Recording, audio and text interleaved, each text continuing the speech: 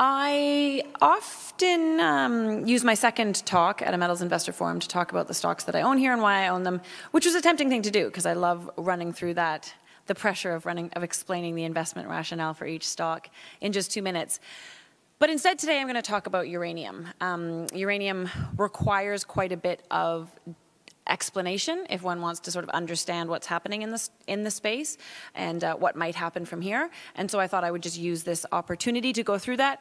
Even though none of the companies that are up here with me today are uranium companies, I'm nonetheless going to talk about uranium because I'm pretty excited about the space. So the uranium story, the reason that uranium is exciting today starts back in 2016. So, I mean, we all remember Fukushima, we remember how the spot market got flooded, and the uranium market was in dire straits. By the time we got to 2016, the spot market was completely flooded with excess pounds, and it just didn't work. The price... The spot price was far below the cost of production for just about every mine in the world. A few in-situ recovery mines were maybe making money, but that's about it. What's cool is that the uranium producers of the world decided to do something about it as a group, which is not super common. So they got together and decided to address oversupply. They closed mines, they reduced output, and they supported sequestering. So sequestering being groups buying physical uranium and just tucking it away, making it unavailable to the market, hiding it away, and thereby reducing the amount that's just sloshing around in the market. And it worked. So you can see the terrible spot price decline on one side of the chart there. And then you can see from 2016 through to 2020, you did get some gradual price improvements, right? As there were these production cuts and this sequestering, we got some slow improvement. Then COVID hit. Who could have seen that? And that shuttered some of the world's largest uranium mines, and so the spot price responded really favorably to that. And then that established a new level, and it traded sideways along that level from the middle of 2020 sort of until quite recently. So that's where we were. So the price responded to this sector-wide effort to change the situation. But the prices were still weak. They certainly weren't enough to encourage new mines to be built. They were too low. And utilities were still not at the contracting table. And so what I mean by that is utilities, the operators of nuclear reactors, weren't coming to the table to sign new long-term contracts, which are one of the things that give a lot of certainty to price looking forward. So there still needed to be more. Well, more sort of showed up with gusto in the middle of August. And that is back in April, SPUT, which one arm of SPUT owns a lot, operates several funds that give investors exposure to commodities, direct exposure to commodities, right? So they have a silver trust, they have a gold trust, and they hold the commodity. They don't offer it out. They hold the commodity, and so you can have access to physical through their trusts. They decided to do that with uranium. They did it by buying uranium participation, which was a physical trust, but it was a very tightly regulated one that was pretty limited because of its own rules about what it could do. So it was a really small version of a commodity trust. They took it over to make it bigger and to make it better. And so the concept is whatever money they have, they use it to buy physical uranium and just stockpile it away. And so it took from April until August for them to jump through all the regulatory hoops. And on August 17th, they launched. And they had an at-the-market financing, which is just a financing where they issue shares at the current share price based on interest. They were allowed to raise up to $300 million in that at-the-market financing. And in the first 3.5 weeks, they raised a big chunk of that, $245 million, shoved it all into buying physical uranium. And the spot price responded like you wouldn't believe. I'll show that on the next chart. And so by September 10th, they upsized by just a titch. They upsized their at-the-market capacity to $1.3 billion. So they're not holding their punches. This is something that they are leaning into very hard. At this point, they have already raised $900 million through that at-the-market financing. So there's been significant interest from those who want to position with exposure to physical uranium, and so they have spent $900 million buying physical uranium and sequestering it away. SPUT, which is a hilarious acronym, but nonetheless that is the acronym, SPUT is not the first fund out there to stockpile U3O8 as a bet on higher prices.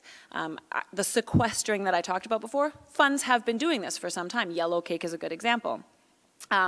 But it entered the space with really good timing and with very significant scale, like we haven't seen before.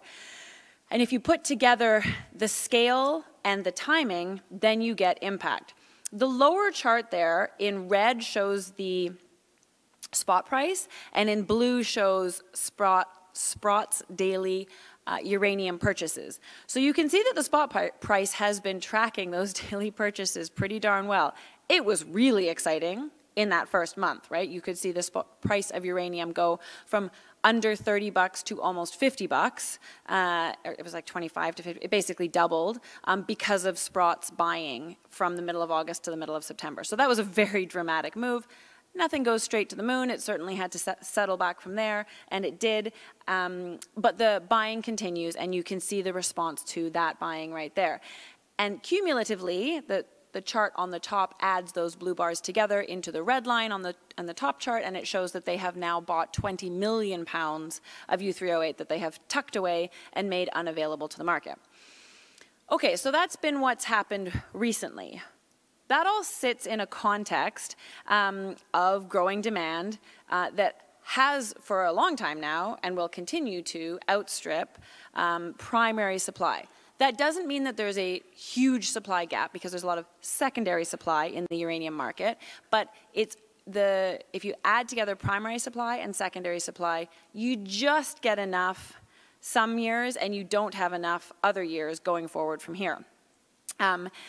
And to make sure that there is enough uranium, you need more mines to come online. The secondary supplies are drying up, especially if more of this sequestering occurs, right? The sequestering is just taking pounds away from the market. So the more of those pounds that disappear, the bigger the gap is that's going forward. And you can see that year to date, investment funds and junior miners who have also piled into the sequestering game, people like Energy Fuels and Uranium Energy, they have bought whacks of physical uranium and just tucked them away. So collectively, they've hidden away 39 million pounds. That doesn't include what SPUT has done. So those have, altogether, there's now, 76 million pounds of uranium that's just hidden away from the market. This is why uranium has solidified so much, because all of that excess that was in the market has now been locked away. So this gap is real. When you look at primary supply, which is supply that's coming out of a mine, it's nowhere near enough to meet demand.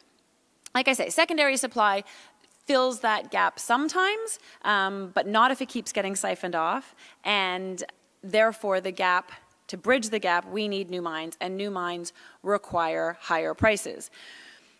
Now, why is demand? So the other part of this is that demand absolutely keeps rising. And demand is rising because of China and other places, but China. That's like the factor that really matters here is China. I mean, here's other places where demand increases matter. For sure, the U.S., since the change of administration, has boosted incentives for clean energy with specific mention of nuclear multiple times. The EU is doing things that suggest it will encourage France and Germany to slow or stop their nuclear retirement plans. India and Russia, absolutely also important players here with the plans that they have. Those are a little bit farther dated because the planned and proposed reactors there, those still take perhaps a decade to come to fruition, or the first of them. But they're building as well. But when you look at that chart at the bottom, what matters is the blue thing that's growing at the base of the chart, and that's China. This chart here shows just China's increase in nuclear generation capacity from now up until 2035. And last week, there was an article in Bloomberg that said a bunch of things that were not new. It was a well-written article that summarized China's nuclear energy ambitions. And so things like 150 reactors in the next 15 years, which is more than the rest of the world has built for 35 years. They want to increase their nuclear generating capacity to 200 gigawatts by 2035. That powers 12 Beijings. Like, Beijing is not a small city. That powers 12 of those cities. So this is a program of real scale, and that's why China is the one that matters. And I emphasize that because there remains and will always be questions about acceptance of nuclear energy. And that's the reality. But China is the story that matters here, and China is doing this. And they've made it every time they have a 5-year plan, they only lean more into nuclear. So this is the real force, and it really matters. And I think the fact that uranium stocks jumped 10 days ago, like, it was actually quite surprising. I didn't know what was going on. The spot price hadn't moved. I was like, why are all these uranium stocks up today? And it was because of this Bloomberg article. So I think that just underlines to people, it helped people, it brought together the facts and made them say, okay, this is something that we can't deny. This is a real thing. Now, I talked about the contracting side of things. Obviously, the big picture game here is empty the spot market, which forces utilities to come to the contracting table. Utilities, that means signing deals with uranium producers to buy the uranium that they need for longer periods of time at set prices. And those matter because uranium producers will not sign significant new supply contracts at prices that make them lose money. That's poor business. And now that they're in a strengthening market, they're not going to sign such contracts. And so a raft of new long-term contracts is one of the key things that those who watch the uranium market are really paying attention to, and have for quite a few years, to say, okay, now the utilities are leaning in, and if they start signing contracts that are above even this newly increased spot price, that will be yet another surge of excitement in the space. And it sort of has to happen because the uncovered requirements for nuclear reactors have gotten very significant. That's what these charts show, and it's a bit complicated to wrap your head around initially, or in a short moment. We can talk about it more after. But at the end of the day, reactors, you can't turn a reactor off, not like a natural gas plant where you can just, oh, prices are high, we'll just turn this thing off for a while and wait for prices to come back down. You can't do that with reactors. You have to have your fuel on hand. And the other interesting aspect is that utilities have generally acted like lemmings. So when one of them starts signing contracts, they all go, oh, I don't want to be the one left without uranium. And they all rush to sign contracts, which is why there's a huge surge. The blue chart there shows how many long-term contracts were signed in the peak of the last uranium market, like at absolutely the worst time from a utility for their cost of fuel perspective. They all rushed and signed contracts at the peak of the last market. So that's one of the other reasons why people really watch contracting, because it sort of pours fuel on the fire as a uranium market is heating up. Now, I don't know how exciting this uranium market will get, obviously. I don't have a crystal ball. We can look at the last ones. When they have happened in significant ways, uranium bull markets put gold bull markets to shame. They can go really nuts, right? Because utilities have to secure supply, they don't have a choice. They pile in as a group, and then speculators have seen this playbook before, so they add to the pressure, and then it's just a small market. And we know that just like a tight share structure, small markets, lots of focused interest in a small market makes for big moves, and so that's why uranium markets can be so dramatic. Then uranium equities are even more dramatic than the price of uranium, and that's the small market thing redoubled. So it's not leverage that drives uranium equities ridiculously high in a strong uranium market. Leverage is that a gold miner makes more per ounce because their costs are basically the same. Every increased dollar on the gold price goes straight to their bottom line. That's what leverage usually refers to in the mining space. It's not really leverage that sends uranium equities to the moon in a uranium market. It's a lack of stocks. It's been such a terrible market for so very long that there's hardly any stocks out there anymore. And so any investor who decides they want exposure to uranium, has 3 dozen stocks they can buy. I mean, maybe it's 4 now, but it's a very small number of stocks that into which they have to pour, because that's just all that there is after such a long, dark market. I wanted to comment, this all the big new surge of interest in uranium started with SPUT and creating this big new sequestering force in the market. It deserves a little bit of, another bit of attention here. Is the presence of a real way to have exposure to physical uranium going to add to the pressure or change the pressure? I'm not sure. But in past bull markets, passive funds just didn't really have a way to participate in a uranium bull market. Because UPC, like I said, it was very small, it was very rule constrained, it wasn't a good vehicle, and it lacked liquidity. So passive funds, the first thing they need is liquidity. They need to be able to enter and exit easily. So they couldn't get exposure to physical through a fund. It didn't exist. And miners were sort of debt-laden and political. It wasn't really an area that passive funds would go to. But now we have this physical uranium trust that is, you know, very liquid and very large. And so passive funds can certainly participate in SPUT. And then just last week, SPUT made yet another move. They acquired URNM, which is an ETF of uranium miners, and they plan on doing sort of a similar transition that they did with turning uranium participation into SPUT. They plan to do that similar sort of playbook, turning I still don't even know what the acronym is, URNM into a larger, more liquid fund of uranium miners that passive money can play. So it just means that the algorithms and computers that manage passive money will have the opportunity to play this market as well. And I don't know what that will do, but that's a factor that's new in this market relative to previous markets. And I'm not going to tell, like I say, I don't know where this market's going to go. A very common question today is, have I already missed the move, right? The uranium price has almost doubled already, so have I already missed the move? I think that there's a good amount of room left to run in this market.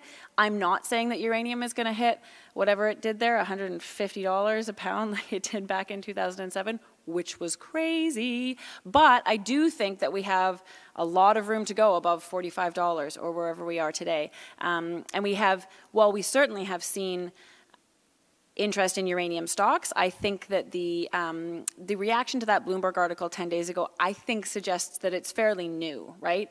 That the investor interest in uranium is still pretty new, and that only emphasizes to me that there's more room left to go in this uranium market. So that's what I'm going to say about uranium. That's my wrap-up slide for all my talks. Like I say, none of the companies up here are uranium companies, but I wanted to go through that logic because there's a lot of components in play and history that's needed to sort of understand what's happening in uranium today.